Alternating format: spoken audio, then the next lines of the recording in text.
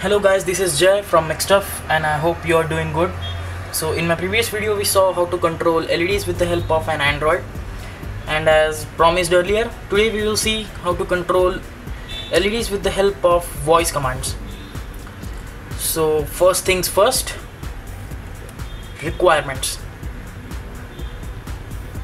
So again this time we are only going to need a handful of things: an Arduino board, a Bluetooth module HC05, the same one which we used in my previous video, a couple of wires or jumpers, a breadboard, and a LED.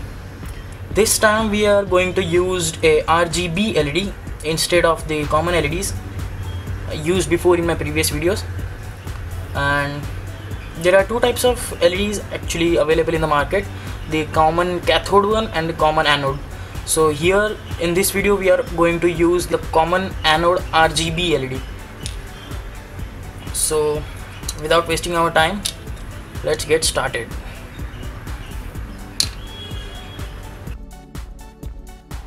So as you could see in the image, VCC and the ground of the Bluetooth module goes to the VCC and the ground of Arduino, and the TXD and the RXD pin goes to pin number 1 and 0 of the Arduino board.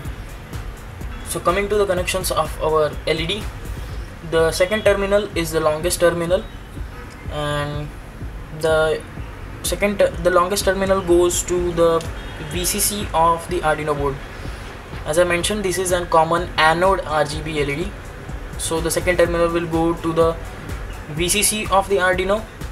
If it was a common cathode one, then the longest terminal would go to the ground pin of the Arduino board, and the other three terminals goes to any of the three digital pins on the Arduino board, each terminal representing the red color, green and the blue color.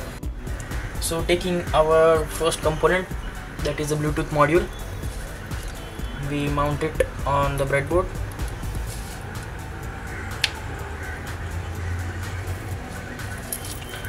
We take our first jumper and insert in the VLC column of the Bluetooth module and connect it on the VCC of the Arduino board.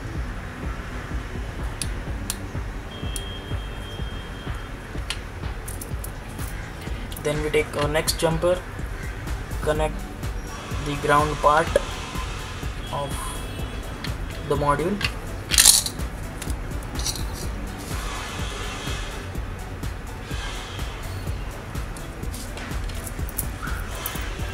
then the RXD and the TXD pins of the Bluetooth module. Well, we won't connect these two pins for now. The reason of not connecting them,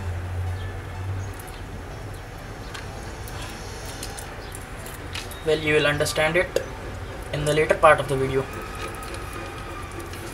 So coming to our next component, our LED. So as I mentioned, there are 4 terminals on the RGB LED. Let me show you.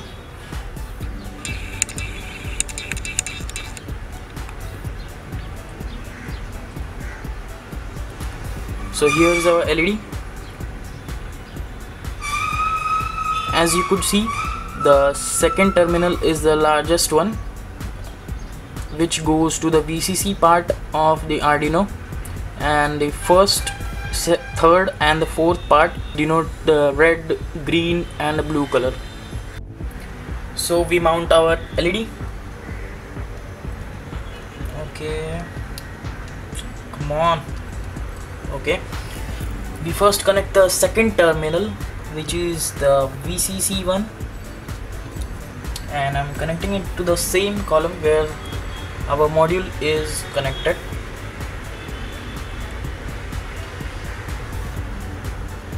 Okay, hold on a second.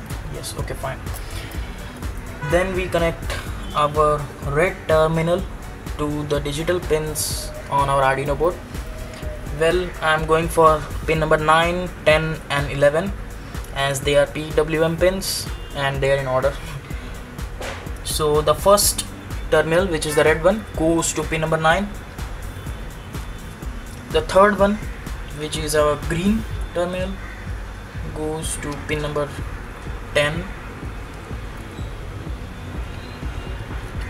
And the last one goes to pin number 11. So yes, it looks like mess, but don't worry. So we are done with our connections, and let's move to our coding part. So here is our code. So we have defined voice as string instead of int, obviously.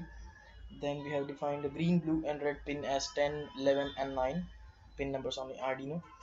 Then coming to our void setup part, we have defined the green, blue and red pin as output pin, and this is just for turning off the LED in the beginning. Then coming to our void loop part, if any data is available, then read the data, and if the voice length is 0, which means if it is receiving any data, then serial print voice, which means the command which we gave to it, it will get written in the serial monitor over here in the top right corner. You can view the commands given by you in the serial monitor when it is connected to our Arduino board. So if the voice is red, then the value assigned to red would be 0, green 255 and blue 255. While 0 indicates the lowest intensity, it would be almost off, and 255 indicates the highest value. The LED will be glowing brightly. So the thing is, we are using the common anode LED over here. So instead of those values, we are just going to reverse the values. So we are assigning 0, the value 0 to red, 255 to green and blue, which means the current would be flowing from the red terminal and not green and blue. Similarly over here, green and blue, you could see the color which we wish. For example, here green, we have assigned the value 0 to green. In case of common cathode LED, we would be assigning value 255 to green and 0 to red and blue. Similarly, blue and white, if you want it to glow as a normal LED, so we have assigned the value zeros to all of the three. If we give it a command as good night, then the LED would be turned off, as value assigned are 255 to all the three. If the voice command given by you is chameleon, then this part would make it fade, and the LED would be changing colors just like chameleon. This is the part for chameleon and changing the color fading form. And this line resets the variable after initiating the process. So this is it. This is the code we are going to run. So now let's move to our testing part.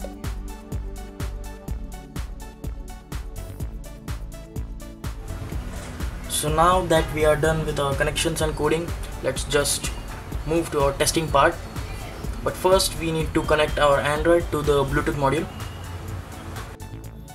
So we take our Android and we open the app called as AMR Voice.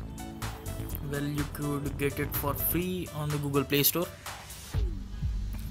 We'll just go ahead. The app will automatically enable Bluetooth.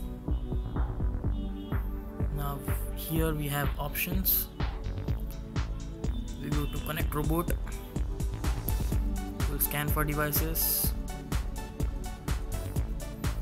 It says no devices have been paired, so we'll just go to settings, go to Bluetooth, and here it says HC05. Let's get connected.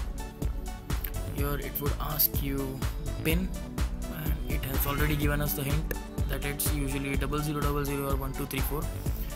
I'm gonna go ahead with 1234. It has successfully paired with our Bluetooth module. So let's go back to AMR Voice.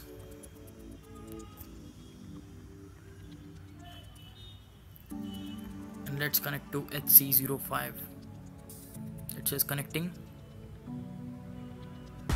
and it has connected to HC05. So now we could give commands to our Arduino and we will be able to control the LED. So let's just proceed further.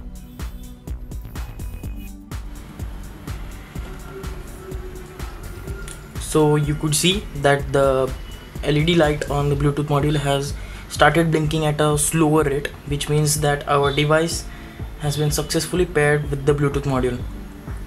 So let's just try. Green, green,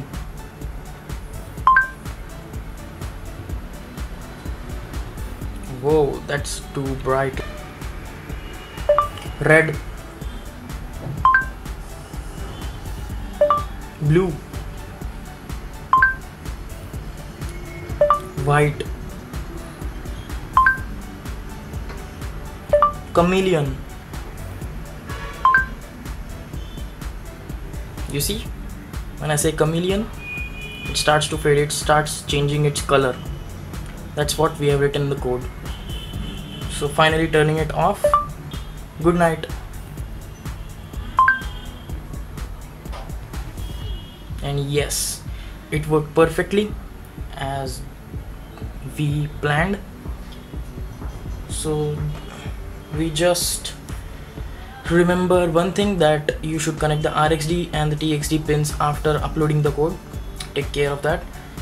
And if you want to control a normal LED instead of just this RGB LED, then the connections will be same and just the code will be different. If you want the code, it is available on my website. I have given the link in the description below for both of them, for the normal LED and the RGB LED. So just visit the links. And if you found the video helpful and easy to follow, then please just like and subscribe my channel. More interesting videos are coming soon. Until then, adios, sayonara, goodbye, bye bye.